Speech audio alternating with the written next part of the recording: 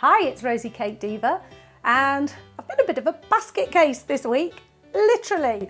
Loads of flowers, tons of cake, and a great big edible basket. Dead easy, but takes forever. But I've condensed it down just for you. Here's how. I'm just using a template to size up my board. Loads of vanilla cake, tons of buttercream,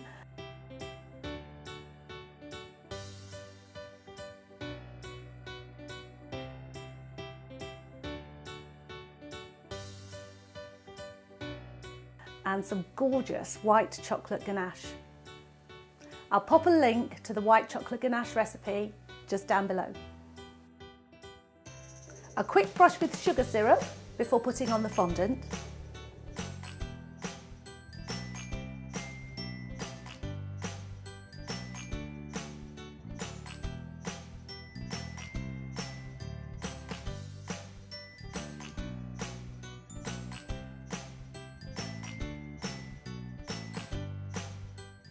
I do like a prepared board. I think it makes the cake look so much better.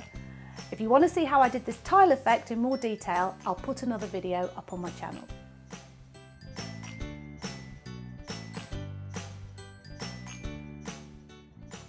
And now I get to play with the basket weave. And check this out, this is my favourite tool. This is my extruder gun. I fill it with fondant and look, out the other side, perfect for my basket weave.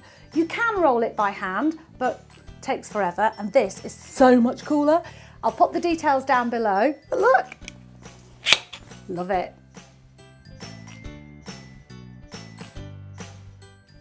I start with a couple of vertical strips. You can do one, but I'm doing doubles, hoping it will take less time. Then I'm placing some horizontal strips. Again, I'm doing 2 at a time just for this particular pattern. I'm leaving a space each time, and I'm just going all the way up. To get that rustic look, I'm just adding a little texture as I go with a veining tool. And I'm painting a wash with edible luster dusts using a little black and brown and white. Once I get to the top, I'm going to put 2 more verticals down and then carry on the same pattern in the alternate spaces. But don't let us fool you, this takes forever. This should come with a public health warning.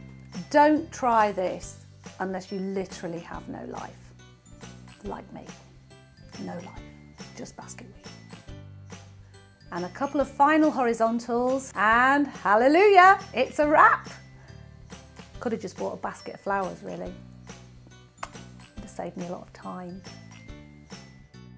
So I've still got to do my second tier and I've got it ready. I've used some florist wire wrapped with edible wafer paper, and that's going to be my handle. Popping the cake on and getting it ready, I've just kept a stepped effect here, which will help me to support my flowers later on, and getting it covered in fondant so it's all nice and protected. I've used some dowels under there to support it because it's getting heavy, and I'm just wrapping the handle and finishing off the edges. I'm just taking the chance to put a bow on. If I use flour paste or gum paste, that's going to set nice and hard so it can keep its lovely shape. And now I can play with the flowers. If you'd like to see me do these flowers in more detail, just pop down below in the comments which one you'd like me to do and I'll do a video for you. Would you like to see the roses or the irises or perhaps the lisianthus buds? They're my favourite. I think they look cute. I've got tons of flowers that I've prepared earlier and tons of leaves, and I need all of them. Those flowers that are totally edible can go on with some sugar glue and fondant. Those flowers that are wired, I can't put them straight in, that would be bad. Nope, we don't do that. We put them into a posy pick first, which keeps them nice and clean. So the wires go into the posy pick and then the posy pick goes into the cake. I must be the slowest flower arranger out there because this took forever, but finally, here it is, my basket of flowers cake.